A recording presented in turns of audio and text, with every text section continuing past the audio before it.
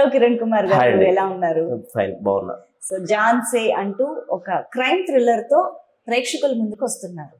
Crime thriller genre కరెక్టే కదా? చిన్న లవ్ ఉంటది, లవ్ కూడా, ఎందుకంటే టైటిల్ లోనే తెలుస్తుంది జాన్ సే అని. ఒక యాక్చువల్లీ జాన్ సే అనే టైటిల్ చూస్తే అది లవ్ స్టోరీ అని అనుకుంటాం యూజువల్లీ.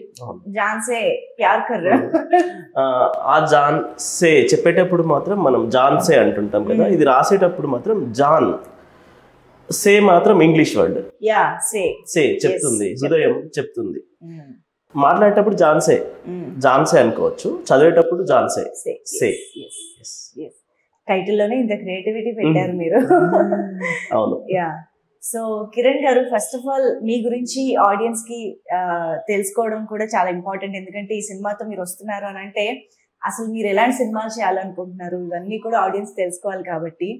సో మీరు ఆల్రెడీ ఒక జాబ్ చేస్తూను, బిజినెస్ చేస్తూను బిజీగా ఉన్న మీ సెటిల్డ్ కెరియర్ నుంచి అసలు ఇండస్ట్రీకి రావాలి అన్నది ఎప్పుడు స్టార్ట్ అయింది? అండ్ ఇండస్ట్రీ మీద ఇంట్రెస్ట్ ఎప్పుడు స్టార్ట్ అయింది?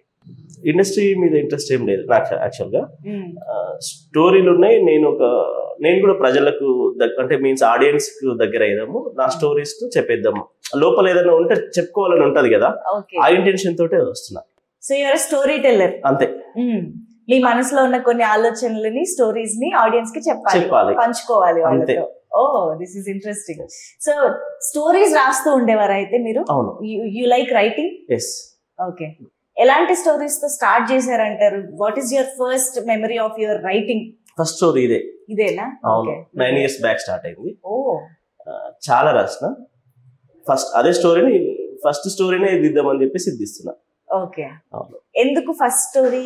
అంటే చాలా కథలు ఉన్నప్పుడు నా ఫస్ట్ సినిమాగా ఈ స్టోరీ అయితేనే బాగుంటుంది అని అనుకోవడానికి రీజన్? బాగుంది, ఇది ఫస్ట్ ఫ్రెష్ గా ఉంటది కదా, అది రీసెంట్ మాడిఫై చేసి రీసెంట్ ట్రెండ్ తగ్గట్లా 3 months అంటే నియర్లీ 6 months అయింది కంప్లీట్ చేసి. స్టోరీ ఓన్లీ లైన్ ఉంది అప్పుడు అంతే. 6 months బ్యాక్ మొత్తం స్క్రిప్ట్ రెడీ చేసి.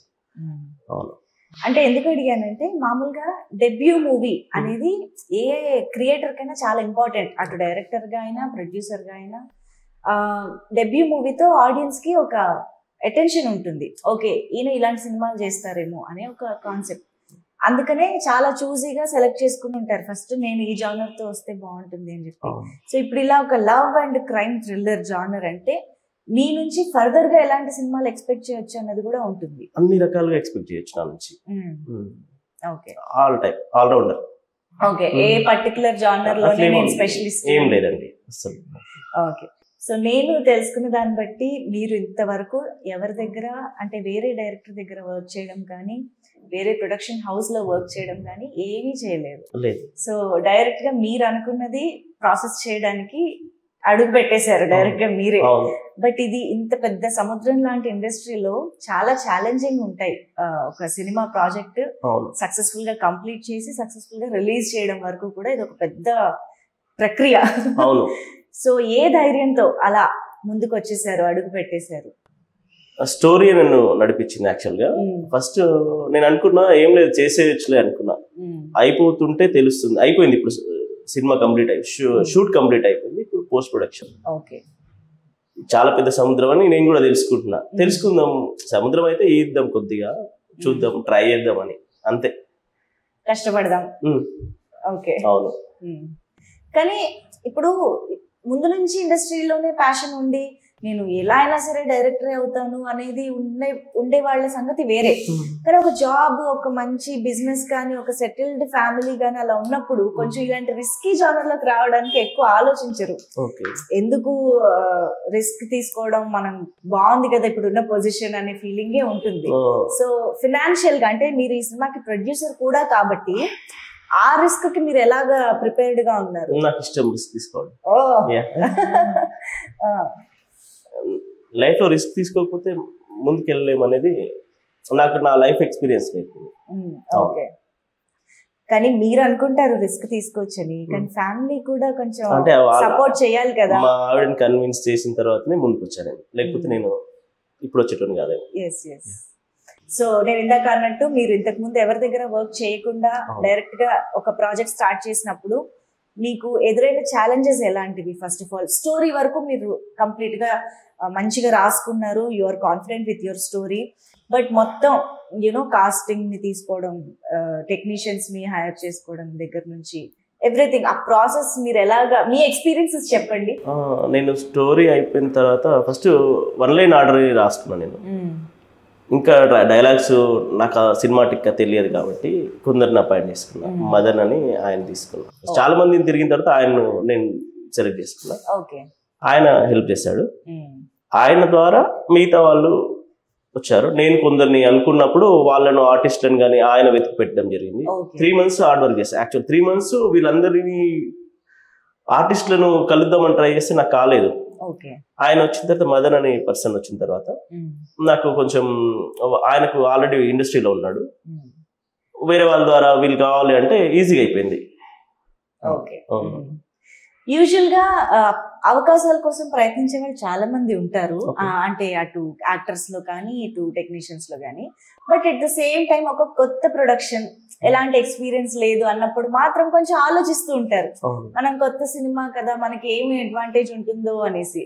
సో అలా మీకు యాక్టర్స్ ని తీసుకుంటున్నప్పుడు కానీ ఎవరితోనైనా మాట్లాడుతున్నప్పుడు కానీ అలాంటి ఎక్స్పీరియన్సెస్ ఏమైనా జరిగాయా? జరిగినాయి.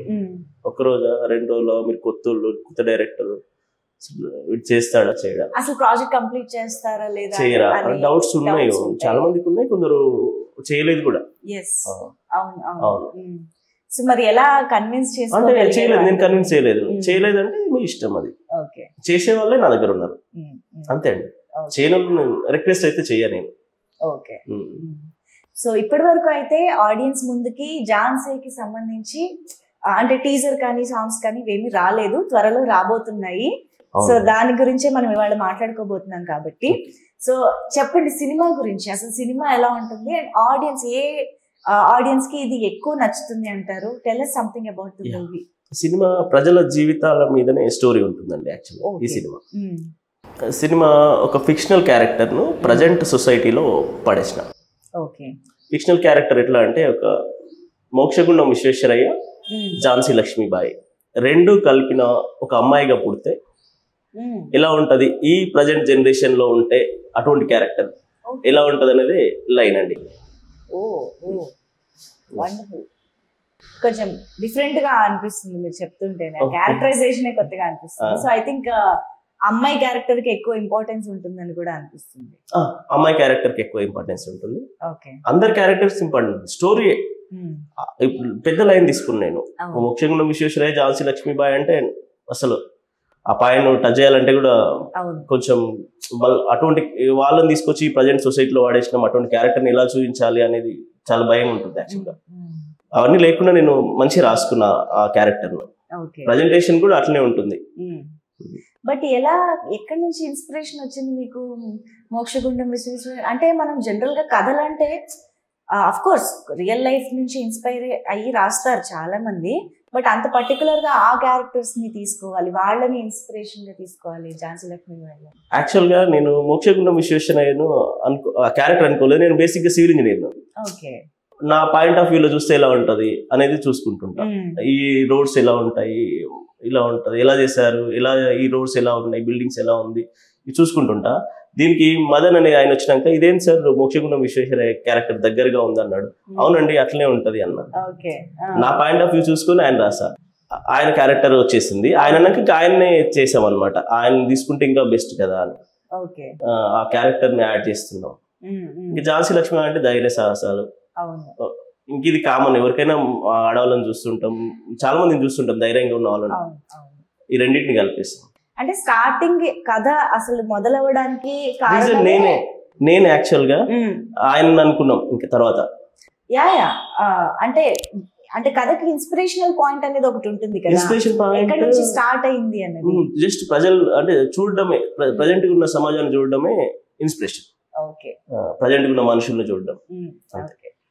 సో మరి పిక్చరైజేషన్ టైం అంటే కథ రాసుకోవడం ఒక ఎత్తు అయితే, దాన్ని తెరపైకి తీసుకురాగలగడం ఒక ఎత్తు, ఎగ్జిక్యూషన్ అంటే టెక్నికల్ గా అసలు ఎలాంటి ఫ్రేమ్స్ అండ్ ఎలాంటి టోన్ లో చేయాలి, ఆర్టిస్ట్ నుంచి పర్ఫార్మెన్స్ ఎలా తీసుకోవాలి, ఇదంతా కూడా. సో ఈ ప్రాసెస్ గురించి చెప్పండి. మీరు ఫస్ట్ టైం ఇదంతా ఫేస్ చేశారు కాబట్టి, ఎగ్జిక్యూట్ చేశారు కాబట్టి, సో ఫస్ట్ ఆఫ్ ఆల్ నేను ఒక కథ చెప్పడానికి వచ్చాను. నాకు డైరెక్షన్, ఈ క్లోజ్ తీయాలి, ఈ షార్ట్ ను ఇలా తీయాలి, ఈ యాంగిల్లో తీయాలి అనేది తెలియదు. ఫస్ట్ తెలుసుకోవడానికి ఒక 20 days ఒక ఇన్స్టిట్యూట్కి వెళ్ళిన, తెలుసుకున్నా కొద్దిగా. తర్వాత ప్రాక్టికల్ గా చూద్దాంలే, తీద్దాం, ఉంటారు కదా ఎక్స్పీరియన్స్ వాళ్ళు ఉంటారు కదా, వాళ్ళతోటి నేర్చుకుందామని. ఫస్ట్ డేనే నాకు ఎలా తీయాలని తెలిసిపోయింది.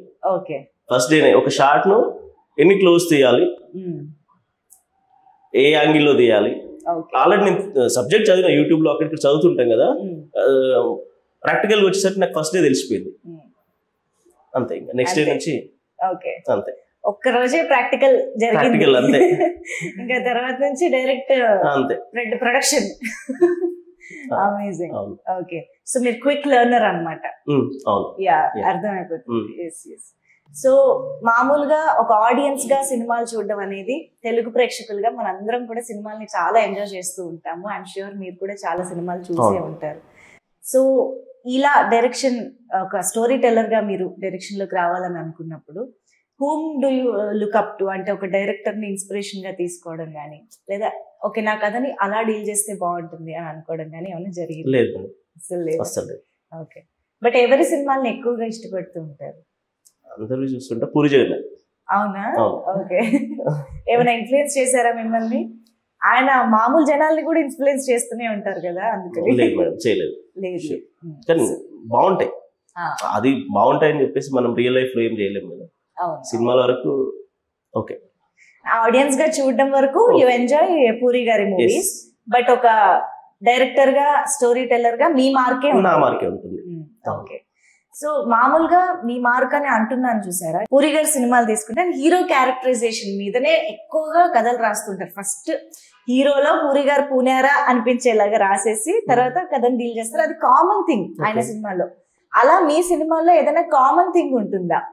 లేదు మేడం, ఆయన మీరు ఆల్రెడీ కథలు రాసుకున్నారు కాబట్టి అడుగుతున్నా. ఎందుకంటే ప్రతి ఒక్కళ్ళకి ఏదో ఒక విషయంలో, ఒక ఎమోషన్ లో గానీ, ఒక కాన్సెప్ట్ ని పట్టుకోవడంలో గానీ ఒక నాకు కామన్ థింగ్ ఉంది ఈ సినిమాకు.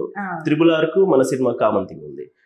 RRR లో కొమరం భీమ్ అండ్ అల్లూరి సీతారామరాజు క్యారెక్టర్ ని తీసుకొచ్చేసారు.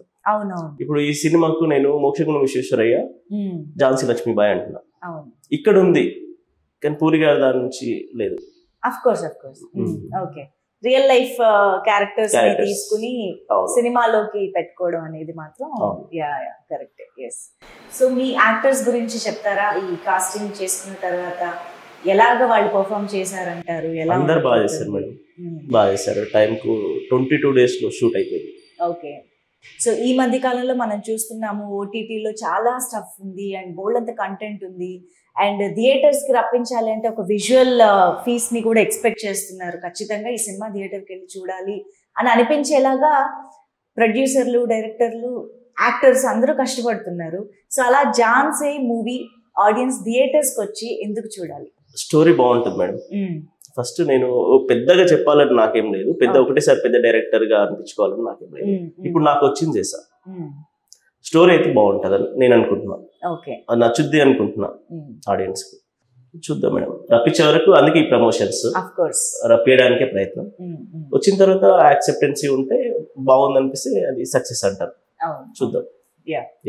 సో సినిమా అయితే సక్సెస్ఫుల్ గా కంప్లీట్ చేశారు, రిలీజ్ కి రెడీ చేశారు, పోస్ట్ ప్రొడక్షన్ జరుగుతుంది. ఓకే, సో ఎప్పుడు రావచ్చు ఆడియన్స్ ముందుకి మూవీ ఎక్స్పెక్ట్ చేయొచ్చు? నేను అనుకుంటూ పోస్ట్ ప్రొడక్షన్స్ అన్ని కరెక్ట్ గా జరిగితే 1.5 month లో చేసేయచ్చు, రిలీజ్ చేసేయచ్చు. డిలే అయిందంటే మార్చ్, అంటే 3 months అయింది. నా నుంచి ఏం డిలే ఉండదు. ఎవరైనా కరెక్ట్ చేయకపోతే, అంటే టైంకి ఇవ్వకపోతే, వాళ్ళకి ఇచ్చిన ప్రొడక్ట్ టైంకి ఇవ్వకపోతే మాత్రమే డిలే అవుతుంది. ఆఫ్ కోర్స్ సినిమా అంటే చాలా పనులు ఉంటాయి కాబట్టి వీ నెవర్ నో ఎప్పుడు ఎక్కడ ఏం జరుగుతుంది. బట్ రిలీజ్ విషయంలో చాలా మంది కొత్త ప్రొడ్యూసర్స్, కొత్త మేకర్స్ కొన్ని చెప్తూ ఉంటారు, సినిమా చేయడం ఒక ఎత్తు అయితే రిలీజ్ చేయడం ఇంకొక ఎత్తు అని చెప్పేసి. సో థియేటర్లని సంపాదించుకోవడం కానీ, ఆడియన్స్ ని థియేటర్లకి రప్పించే ఆ ప్రమోషన్స్ కానీ, సో ఎలా ప్లాన్డ్ గా ఉన్నారు మీరు? ఎవరి అంటే సపోర్ట్ కూడా చాలా ఇంపార్టెంట్, చాలా మంది సపోర్ట్ కావాలి ఒక రిలీజ్ కోసం. సో అలాంటివి ఏమైనా ప్లాన్ చేస్తున్నారా? అసలు ప్లాన్ చేయలేదు మేడం. నేను ఫస్ట్ ఈ ప్రొడక్ట్ ని తయారు చేద్దాం, ఈ టైంలోనే ఇప్పుడు బిజినెస్ మాట్లాడదాం అని అనుకున్నా.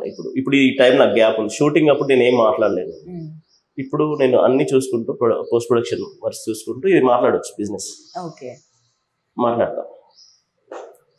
ఇంకా మాట్లాడాలి, ఎవరి దగ్గర మాట్లాడలేదు ఇప్పటిదాకా. ఓకే, అవును. సో ఇదే ఫస్ట్ టైం యాక్చువల్లీ ఆడియన్స్ కి కూడా మీరు పలకరించడం? లేదు, చిన్న ఇంటర్వ్యూ చేశాను. సినిమా షూట్ నడుస్తుంటే కూడా ఒక ఇంటర్వ్యూ చేశా. చిన్న చిన్నది కొంచెం రీచ్ అయింది మేడం, తెలిసిన వాళ్ళకు ఆ టైప్ లో. ఓకే, సో జాన్సే అంటే ఇది మ్యూజికల్ హిట్ అని కూడా అనుకోవచ్చా? పాటలు ఎలా ఉండబోతున్నాయి చెప్పండి, మ్యూజిక్ గురించి. బాగుంటాయి మేడం, చాలా బాగుంటాయి. 3 సాంగ్స్ ఉంటాయి. ఫస్ట్ 2 సాంగ్స్ మన స్టోరీకి తగ్గట్లు ఉంటాయి. థర్డ్ సాంగ్ మాత్రం థీమ్ సాంగ్ ఉంటుంది. 3 సాంగ్స్ ఉంటాయి. 3 సాంగ్స్. ఓకే, సో మామూలుగా ఇంత బడ్జెట్ అనుకుని అడుగు పెట్టడం అనేది జరుగుతుంది. అవును. సో అనుకున్నది అనుకున్నట్టు జరగడం అనేది చాలా తక్కువ కేసెస్ లో జరుగుతుంది. నేను యాక్చువల్ గా ఇంత బడ్జెట్ అనుకుంటే నేను ఎక్కువ అనుకున్నా, నాకు తక్కువలో అయిపోయింది. ఓకే, నేను ఒకటి 10 కోట్లు అనుకున్నాండి. ఎందుకంటే కొత్త ఉంది కదా, నన్ను ఎక్కడ ఎవరు ఏం చేస్తారో తెలియదు, ఎక్కడ ఏమైందో తెలియదు, అంత కాలేదు. ఓకే, అవును, ఎంత అయితే తెలియదు. ఇప్పటికి షూట్ అయిపోయింది, కొద్దిగా అయింది, ఇంకా ఉన్నాయి. కానీ ఒకవైపు ప్రొడ్యూసర్ గా, ఇంకోవైపు డైరెక్టర్ గా, అండ్ స్టోరీ స్క్రీన్ ప్లే రాసుకున్నది కూడా మీరే కాబట్టి మొత్తం ఆ స్క్రిప్ట్ పట్ల కూడా మీకే ఒక గ్రిప్ ఉంటుంది ఆబ్వియస్ గా. ఆన్ సెట్ కూడా ఇలాగా ఆన్ సెట్స్ ఫస్ట్ టైం ఇన్ని బాధ్యతలను చేయడం అనేది ఎలా అనిపించింది? చాలా సింపుల్ గా అనిపించింది యాక్చువల్ గా. నేను చేసిన ఇంతకు ముందు వర్క్ అంటే ఇది కొద్దిగా తక్కువనే అనిపించింది.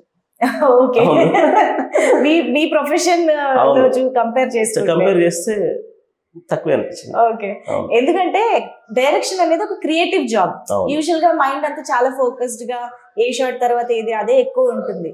ఆ ప్రాసెస్ లో ఇక్కడ ఈ లొకేషన్ ఇంతసేపే అంట, ఇది ఇంతసేపే, ఇలాంటి హెడేక్స్ ఉన్నప్పుడు కొంచెం. నాకేం లేవు మేడం, నాకు లొకేషన్ ప్రాబ్లం ఏం లేదు యాక్చువల్ గా. ప్రతి లొకేషన్ ఒక చోట తప్పిస్తే, ఒక హోటల్ సీన్ అన్నప్పుడు తప్పిస్తే, ఎందుకంటే వాళ్ళకు 12 కస్టమర్స్ వస్తారు, వాళ్ళకి ఆ టైంకి ఇచ్చేయాలి. అదొక్కటి తప్పిస్తే ఎక్కడ లొకేషన్స్ కు మాకు ప్రాబ్లం రాలేదు. ఓకే, మిగతా ఆర్టిస్ట్ నుంచి వాళ్ళకు హీరో హీరోయిన్స్ వాళ్ళ డేట్స్ కొంచెం ఇష్యూ అయింది. అక్కడ ఒక 15 days ఆగినాం, లేకపోతే ఇంకా ముందే అయిపోయేది. అంతే, చిన్నదే అది మేడం, అది కామన్. అది వాళ్ళ డేట్స్ వీళ్ళు అడ్జస్ట్ అయినప్పుడు వాళ్ళకి కాకపోవడం, అది చిన్న చిన్నగానే ఉండే. మొత్తానికి కంప్లీట్ చేసినాం మేడం, అనుకున్న టైంకి కంప్లీట్ అయిపోయింది. ఓకే, సో మాకు తెలిసిన ఆర్టిస్టులు వాళ్ళందరూ కూడా ఎవరైనా ఉన్నారు మేడం, ఉన్నారు. ప్యాడింగ్ ఆర్టిస్టులు తనికెళ్ళ బర్ని గారు, సూర్య గారు, అజయ్ గారు, బెనర్జీ గారు, ఇంకా ఉన్నారు తెలిసిన వాళ్ళు, ఐడ్రీమ్ అంజలి గారు, చాలా మంది ఉన్నారు. ప్యాడింగ్ ఆర్టిస్ట్ చాలా ఉన్నారు. అంటే క్యారెక్టర్ కి తగ్గట్లే ఉన్నారు. మళ్ళీ ఎక్కడ కాంప్రమైజ్ అవ్వలేదు. లేదండి, ఏ క్యారెక్టర్ కి ఎవరు కావాలో అలా. అవును. ఓకే, సో ఎస్, మామూలుగా ఇండస్ట్రీకి వచ్చిన ఈ ప్రాసెస్ లో మీకు ఇది ఎలా చేయాలి, ముందుకు ఎలా తీసుకువెళ్ళాలి అనే విషయాలు కానీ వీటిలో ఎవరు ఎక్కువగా మీకు సపోర్ట్ చేశారంటారు ఈ త్రూ అవుట్ జర్నీ ఆఫ్ జాన్సేలో? జర్నీలో డిఓపి గారు. ఓకే, మా కెమెరామెన్ డిఓపి గారు లాస్ట్ వరకు ఉన్నారు ఆయన. ఓకే, మోహన్ గారు. అవును. సో ఆబ్వియస్ గా డైరెక్టర్ డిఓపి అనేది ఆ ర్యాప్ అన్ని ఉంది మా ఇద్దరికి మంచి. ఇంకా ఇక్కడ ప్రొడ్యూసర్ రఘు గారు, ఇంకా ప్రొడ్యూసర్ ఆయన నరకాసుర మూవీ చేస్తారు. ఓకే, ఆయన కూడా బాగా సపోర్ట్ చేస్తారు. ఓకే, సో ఇప్పుడు ఏంటి, మీరు ఒక మంచి స్టోరీ ఆడియన్స్ తో పంచుకోవాలి అనుకుని ఈ సినిమాతో ఆడియన్స్ ముందుకు వస్తున్నారు.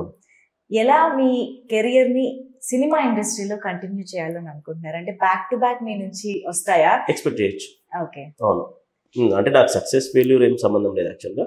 ఈ సినిమా డబ్బులు ఈ సినిమాకి వచ్చినాయి అనుకోండి, ఇంకో సినిమా స్టార్ట్ అయిపోద్ది. అంతే, నేను ఎక్కువ ఏం ఎక్స్పెక్ట్ చేయట్లేదు, మనీ కూడా ఎక్కువ ఎక్స్పెక్ట్ చేయట్లేదు.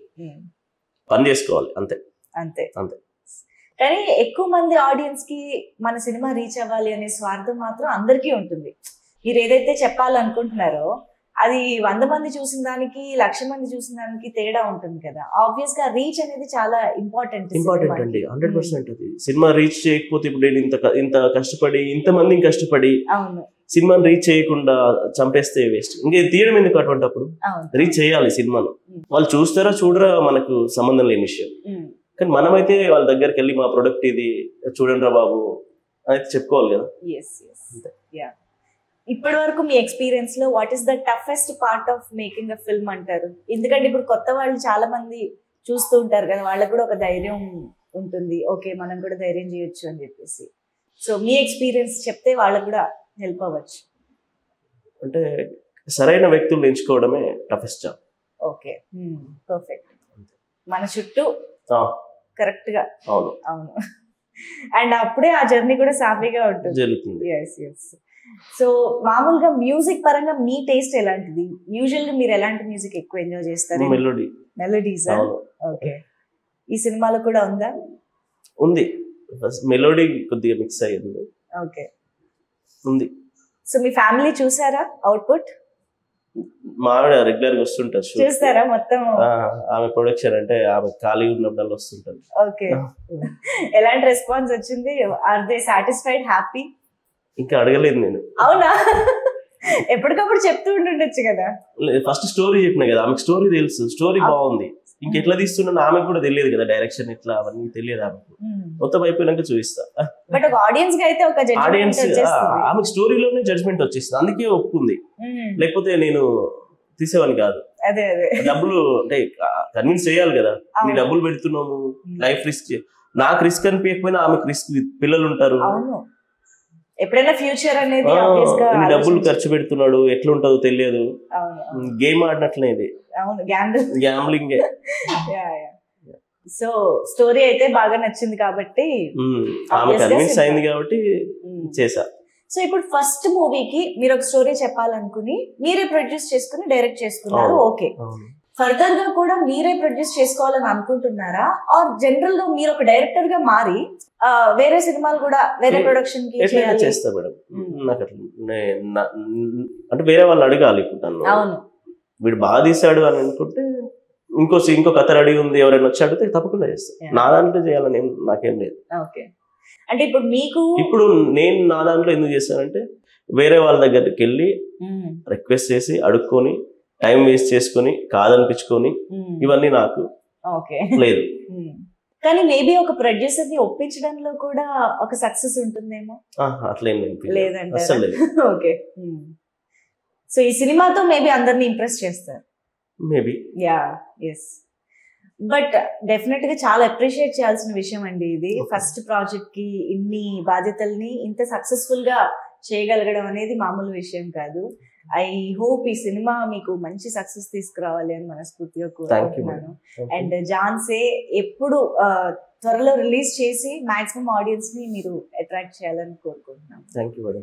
సో అండ్ ఆ జాన్సే రాయడంలో కూడా పక్కన కామాస్ లాగా పెట్టారు, డాట్స్ అవి. దానికి కూడా ఏమన్నా రీజన్ ఉండే ఉంటుంది, అందుకే అడుగుతున్నా. అంత క్రియేటివ్ గా ఆలోచించారంటే. ఓకే, ఉంది మేడం. యాక్చువల్ గా ఆ 3 dots 3 lives. 3 lives. ఇద్దరు గురించి నేను చెప్పొచ్చు, 2 క్యారెక్టర్స్ నెక్స్ట్ ఇంటర్వ్యూస్ చెప్తా. 3వ క్యారెక్టర్ సినిమాలో చూస్తే బాగుంటది. ఓకే, ఆ 3 క్యారెక్టర్లు చనిపోతాయి. జాన్సే. ఓకే, చాలా ఇంట్రెస్టింగ్ గా ఉందండి. అండ్ దాన్ని మీరు కన్సిడర్ చేసిన విధానం కూడా బాగుందని అర్థం అవుతుంది. సో ఇప్పుడు కొంతమంది అంటే ఇద్దరు గురించి అయితే చెప్పగలుగుతాను, 3 వాళ్ళ గురించి అసలు చెప్పనే లేను. మీరు డైరెక్ట్ గా సినిమా చూసుకోవాలి. నేను ఒక్కొక్క క్యారెక్టర్ ఒక్కోసారి రివీల్ చేద్దాం అనుకున్నా. ఫస్ట్ క్యారెక్టర్ ను ఒక ఇంటర్వ్యూలో ఫస్ట్ క్యారెక్టర్ గురించి, సెకండ్ క్యారెక్టర్ గురించి ఇంకో ఇంటర్వ్యూస్ పెట్టుకుందాం అనుకున్నా యాక్చువల్గా. ఓకే ఓకే, సో కథకి తగ్గట్టే మీరు ప్రమోషన్ కూడా ప్లాన్ చేస్తున్నారు అన్నమాట. అవును మేడం, షూర్. ఓకే, అందుకే ఇవాళ మీరు సోలోగా ఫస్ట్ మా ముందుకు రావడం జరిగింది. సో అదే అనుకుంటా ఉండొచ్చు చాలా మంది. జనరల్ గా టీమ్ అందరూ కూడా వస్తారు కదా, హీరో హీరోయిన్ మెయిన్ గా అందరూ కూడా కెమెరా ముందుకు వస్తూ ఉంటారు. యాక్చువల్లీ హీరో హీరోయిన్ కాదు మేడం, ఈ సినిమా కథనే ఇంపార్టెంట్. ఓకే, కథనే నడిపిస్తుంది. హీరో హీరోయిన్స్ తీసుకోవడం కూడా కథనే కదా, స్టోరీయే కదా. ఈ రోజుల్లో స్టోరీ ఉంటేనే హీరో హీరోయిన్, మిగతా ఆర్టిస్ట్ ఎవరైనా అంతే. ఈ రోజుల్లో అయితే స్టోరీయే హీరో అండ్ ఈ సినిమా కూడా అంతే. ఈ సినిమా అయితే డెఫినెట్లీ స్టోరీయే. నాకు అంటే డైరెక్షన్ తెలియదు కదా నాకు. ఫస్ట్ డైరెక్షన్ అంటే ఏంటో కూడా తెలియదు, ఎక్కువ కొద్దిగానే తెలుసు. వీడియోస్ చూడడం, 20 days కోర్స్ చేయడం అంతే. సో మీ సినిమాలో క్యారెక్టర్స్ ని తగ్గట్టుగా మాకు ప్రమోషన్స్ లో కూడా వాళ్ళని ఇంట్రడ్యూస్ చేయడం జరుగుతుంది. ఓకే, సో మేము యాక్టర్స్ కోసం కూడా వెయిట్ చేయాలి. సో అతి త్వరలోనే అది కూడా జరగాలని కోరుకుంటున్నాము.